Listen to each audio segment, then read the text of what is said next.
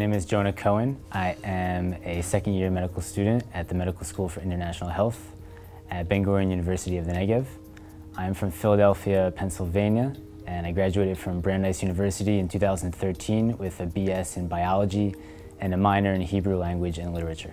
I knew from an early age I wanted to be a doctor, and in the spring of 2012 I did the overseas student program here at Ben-Gurion University, a study abroad program, and I took global health courses on the global health track, and it really opened my mind to global health, public health, and applying medicine outside of the hospital.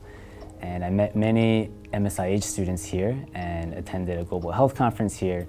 And from the time that I left Israel and went back to college, I was set on applying here. A really great thing about starting out here, specifically in this program, was that there was just so much support from upperclassmen who've been through this.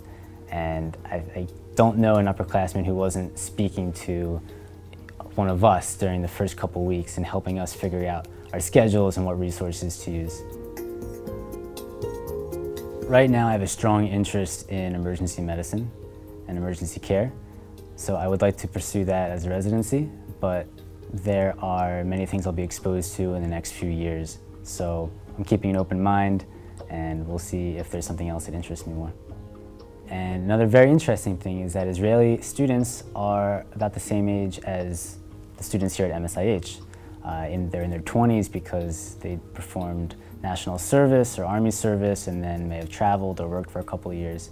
So it's like going to college again, perhaps a more mature college experience. So there's a very active student social life. I'm happy to be here. I don't think I would be happier studying medicine anywhere else.